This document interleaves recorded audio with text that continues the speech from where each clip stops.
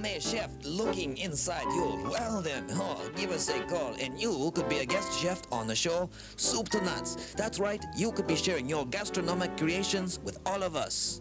So give us a call at 881-1653. Or if that's busy, then give us a call at 881-2189.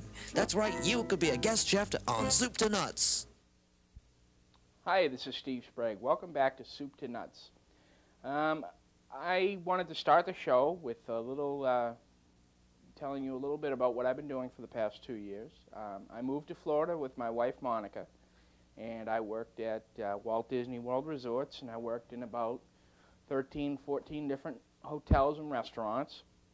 I went through their culinary program, and that's basically what I've been doing for the last 2 years. And I'm up here on vacation, and I decided that I wanted to do a show and share one of my recipes with you.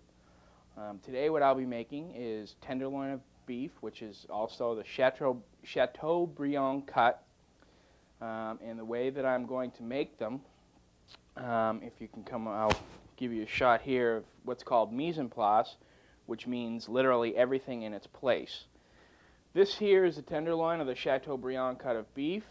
I have orzo pasta. I have just regular white rice, some breadcrumbs, some pine nuts that I've already cooked. What I did is I took the pine nuts and I put in some sesame oil, some salt and pepper, and I put them in the oven. And I brown those. They're usually white, and I just brown them to a nice golden brown. I have some gherkin pickles.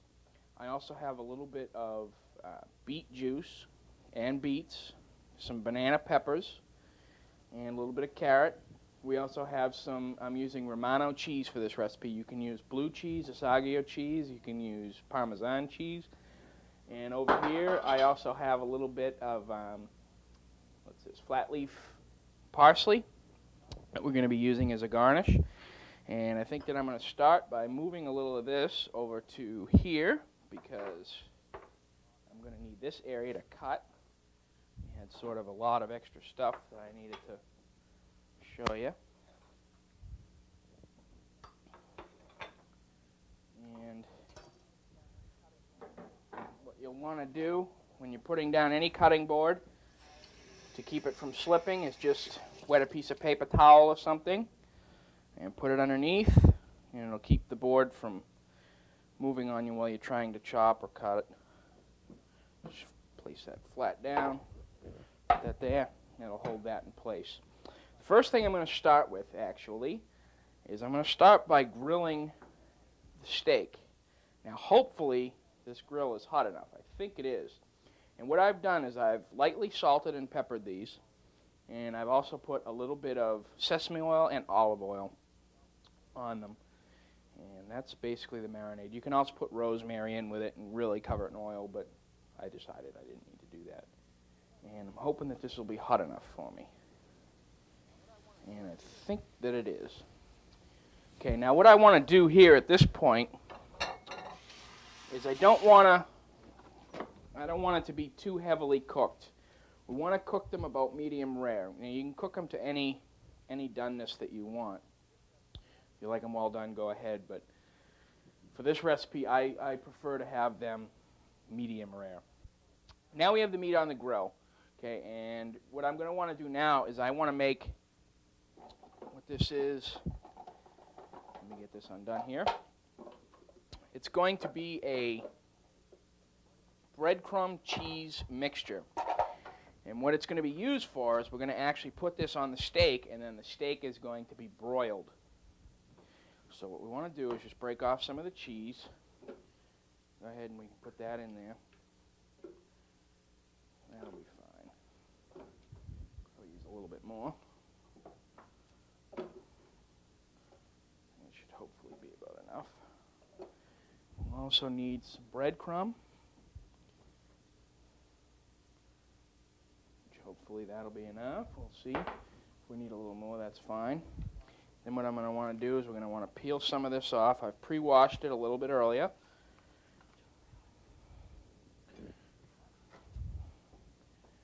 We'll put that in like that. Now, let me check the beef here. Okay, well, let that go a little bit further.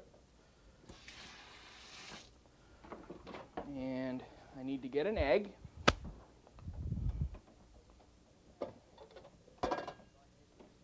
And if you don't have any eggs, you can go ahead and use a little bit of oil. You need something to hold that together.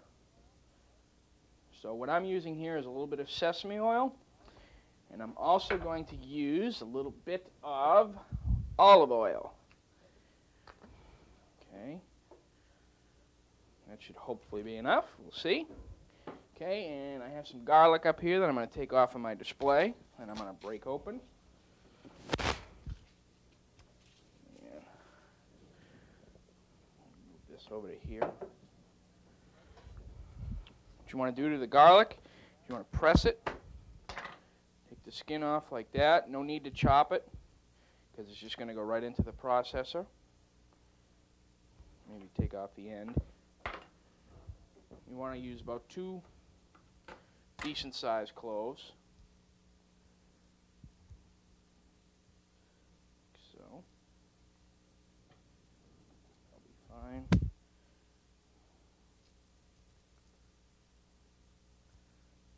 And that ought to work just fine. And you just clean up your work area. Take the hands off. All right, now you want to whirl this around just a bit.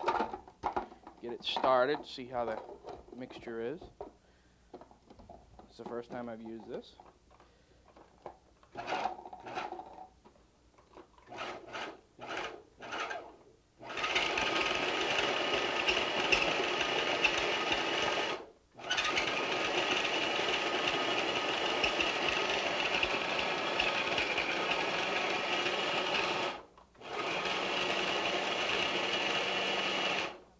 Now you don't want to do this too fine.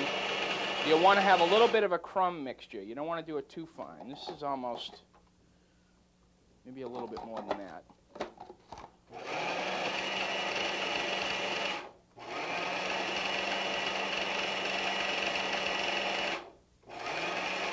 Okay, now I'm going to add a little bit of water into that. You want to use cold water. The reason why is because if you put hot water into it, you may have a problem with the cheese melting a bit. So you want to go ahead and use, do this because it's a coffee cup. You want to use cold water for that. Okay. Go ahead and pulse that.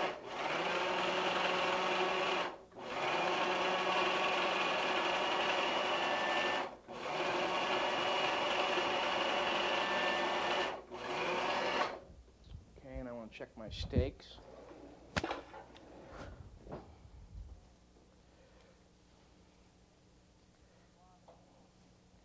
And you want to turn these so you get a cross grill mark, and I'll show you what that'll look like in a few moments. Okay. Now, this is what the mixture should look like.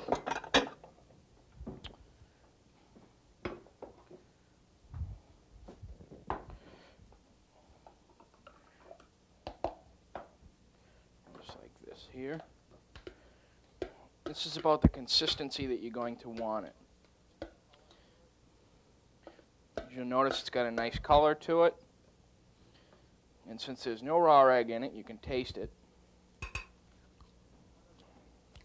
And that's going to be great. One other thing, where'd that go? You'll want to add to it is some pine nuts. Now, some people like to whirl those in with it. That's fine. But I like the presentation of the pine nuts in full size, especially with their color. Get this mixed in there real nice. Because that, if you notice, that gives it a real nice color to it. You get the contrast between the brown and the greens and the whites in it. And I just, that's the way that I like to do it. If you prefer it to be whirled in with the mixture, that's fine. And right now, what I'm going to do is I'm going to put up the recipe for this on the screen. And when I come back, we're going to start making the side dish, which is going to be a rice pilaf. And when we come back, I'll get the rice pilaf all set, and then I'm going to show you how to top the steaks. And I'll show you, we're going to put them in the oven and broil them, and show you the rest of the recipe.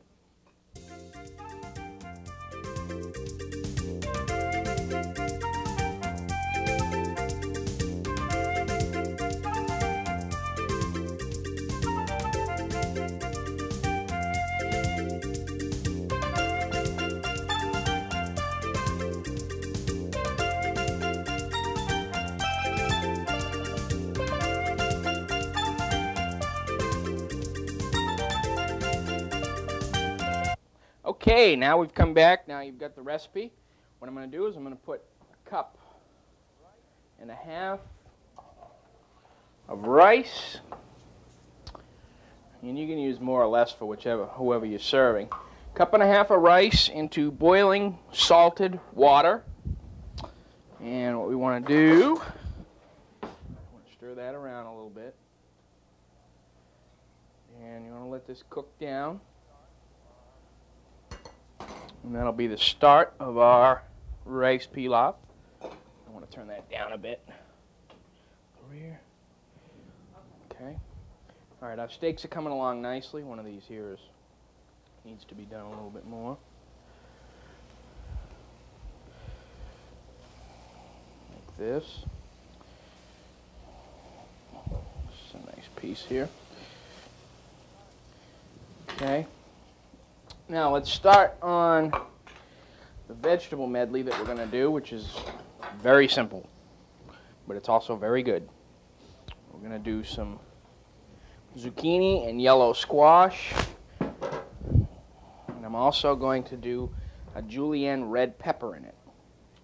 These have already been taken care of earlier with washing, and what I'm going to do is I'm going to chop the ends. And we're going to go ahead and slice down each one, like so, just like that. And go ahead, I'm going to julienne these.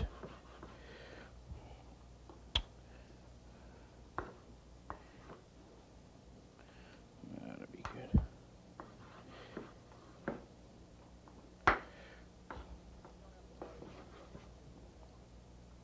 You don't have to worry about getting too concerned about exact sizes or anything like that. If you were presenting this to a lot of people, you might want to use a kitchen appliance called a mandolin. And what that'll do is it'll give you uniform slices, uniform pieces. Where am I here? Turn that down. It'll give you uniform pieces, but since we're just using this for this recipe, it's really not that necessary. And this will give you a good color arrangement too. Now with this pilaf, I'm going to show you in a couple minutes, it's going to have a lot of pickled vegetables in it. And it's a different flavor that complements the steak with the, well, I guess you call it robust flavor of the cheese. It's kind of strong. The original recipe calls for blue cheese. However, I'm not a big fan of blue cheese, so I went ahead and used a different cheese. What you want to use for the cheese when you get it is it's got to be a harder cheese, for one thing. You don't want a soft cheese because it tends to melt a little bit too much and it gets gooey, and that's not what you want. You want it to bubble on the top and look presentable. You don't want it to be gooeying all over the plate. That's not what you want. And I think for the amount of people I need to be serving, I think this, how many? I cut up 2 of these yellow squash. That's probably plenty. And we're boiling over again. Let me turn that down just a bit more. Okay. And that's probably good. Now what I want to do is I want to put these in the water and I want to blanch them.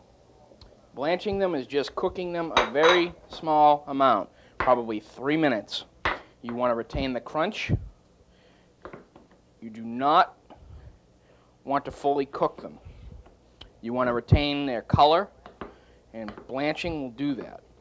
It will actually enhance the color. Another trick that you can do if you really want them bright is you can put in some baking powder, or baking soda rather. That will enhance the color of them. Some people say it's a little unnatural because it makes them glow, just about. We don't use it in the restaurants for that reason. But if you want that, that's fine. If you go to a restaurant and you see a plate of vegetables that look like they're glowing, it's because they put in some of that and some baking powder. It won't hurt you. There's nothing wrong with it. It's just not very appealing to me. Make sure that these are all set. These are almost done. Almost. Not quite.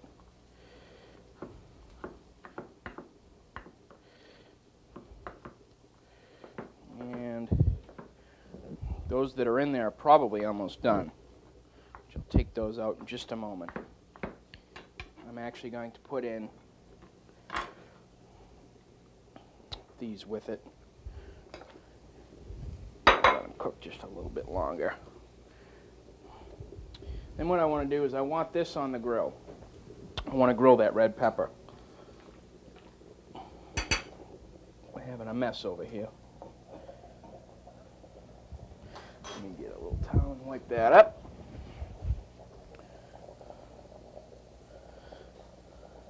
Unfortunately, I grabbed a pan that was too small for the job, but that's okay. Make sure. Now, when you present these, you want these to have a nice looking grill mark on them. And I also want to taste this, see how the steak is. That's going to be excellent. At this point, I now want to turn on my broiler. Make sure that that gets all set to go.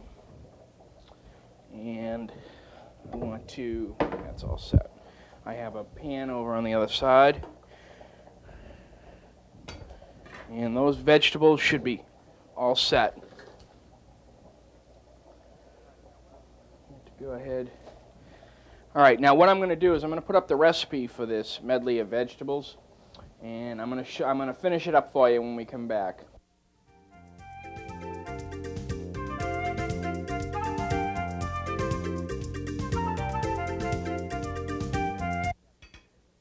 Okay, now that you got that recipe, I've got the orzo pasta already done. So I'm going to bring this over and strain it off. And since it is pasta, actually if you went to Italy and you had pasta in Italy, they would never ever rinse it off. They leave it just the way that it is. However, here in America, a lot of people don't like the flavor of the starch, the heavy starch. So we usually rinse our pasta. Now, that's all set. Let me make sure that that gets dried off a little bit. Okay, now, what I want to do to this is something a little bit different. I think I'm going to need a little bit bigger bowl. Let's see if we can't find something here for that. I got something. I know where we can go. That'll work. Well, that one there will work just great. What we want to do is we want to put the pasta just like that in there. Then we want to take this beet juice that I reserved earlier and put that in with it. Now what that's going to do is, one, it's going to add flavor to the pasta. That's a given. And two, it's going to add color. The pasta still has the ability to soak up, so that'll turn a nice reddish color. Now I'm going to move my attention on over. Let's make sure. I'm going to leave that there. Now I've already done two of the steaks with the crust on the top, and I'm going to do the third one now. It's basically you just take you could call it a stuffing mixture, or you could call it, it's supposed to be just a cheese crust, but you put that on top, and to make sure that it does not dry out, you want to just drizzle a tiny bit of oil on the top, not a lot. And we'll close that right up. This goes into the broiler. You can broil that for about 3 to 4 minutes or so. All right. Now I've got my workspace. Just wipe it down a little bit. And I have my pepper that I've gone ahead and cooked it a little bit. It's not necessary to go all the way with it. And put this over here and rinse it off. And do the best you can at peeling the skin off. If you can't get it all off, it's not a problem.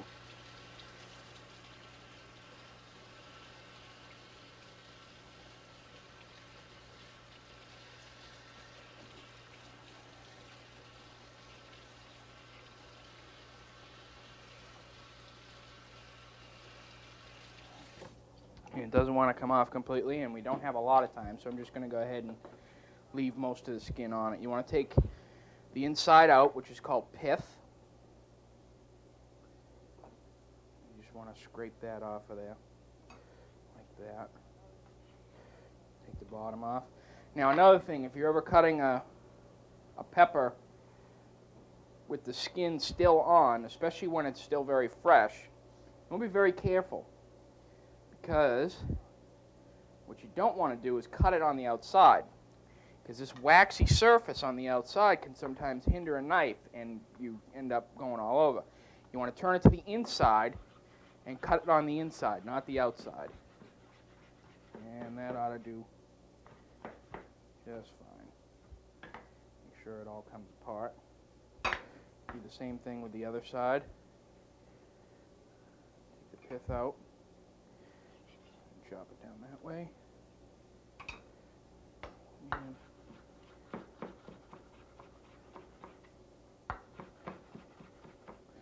And that ought to be fine. Now, for my pan over here, I want to get this on the stove, get it hot, and I want to cook it in a little bit of olive oil.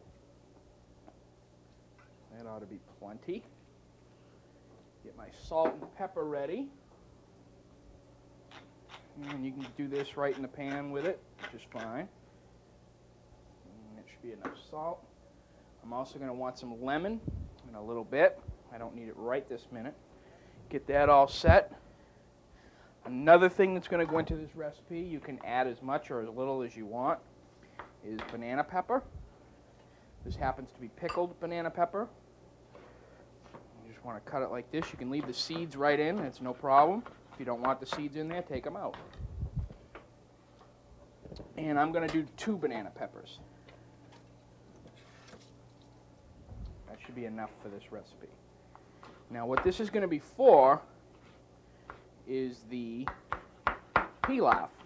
Make sure you don't get any big chunks like that. And mix that together. Another thing that I'm going to want in there is some pickled beets. Go ahead and chop those up the same way. Now, a lot of people think that rice pilaf is the stuff that you get out of a box. However, a rice pilaf can be anything that you want. You don't need to get that stuff that comes out of a box. You add a ton of butter in it. It's not necessary. Another thing I want to use gherkins. You want to use dill gherkins if you can find them. If not, sweet can be a good substitute. And go ahead and chop those the same way. You don't have to chop them uniform. It doesn't have to be in any certain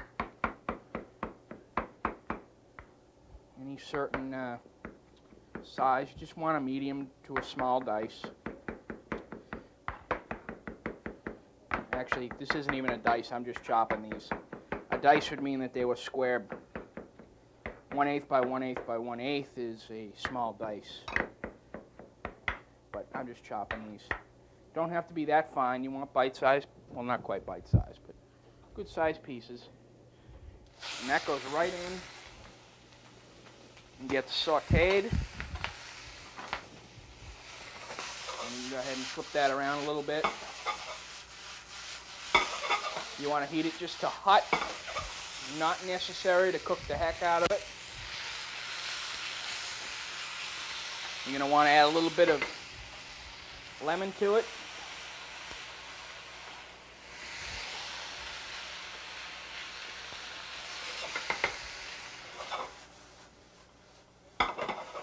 You're going to want to taste it for the flavor. Make sure you've got enough salt and pepper in it. Use a little bit more salt and a little bit more pepper.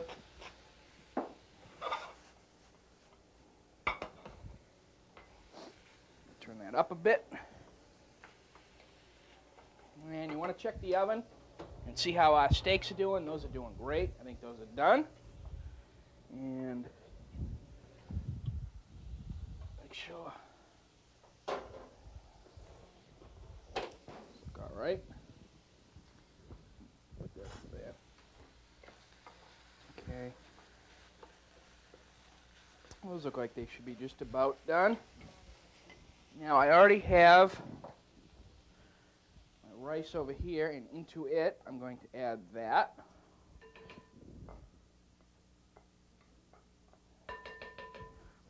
And from there I'm going to go ahead and add the orzo, which I want to go ahead and rinse out.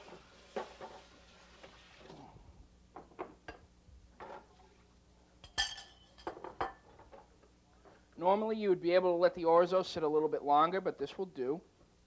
It's had plenty of time in there. Put that right in with it. Mix this around.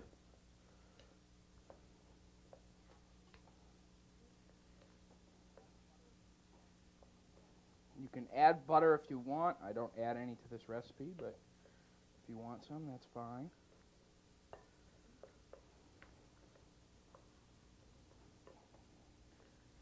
Okay. And I usually like to add also a little bit, where are we here, of parsley. You can use dill if you want. That'll accompany it pretty well. And make sure there's nothing in your way. Make sure that's good and chopped.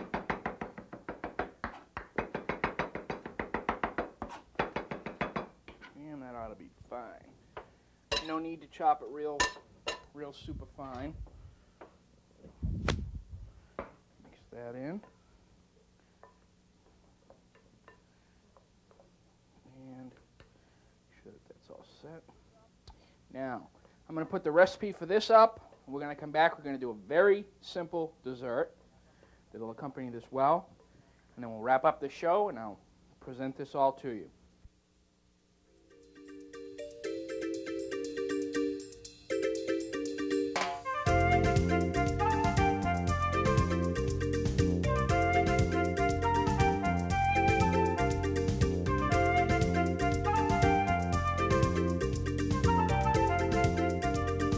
Okay, that's it for another edition of Soup to Nuts. We've got our vegetable medley over here, our rice pilaf and our steak. We also have our dessert, and I'm just going to give this a little taste and see how it come out. I need to cut that down just a little bit smaller. Come out excellent. And this is Steve Sprague with another edition of Soup to Nuts, reminding you to keep your elbows off the table. Enjoy your meals. Have a good night.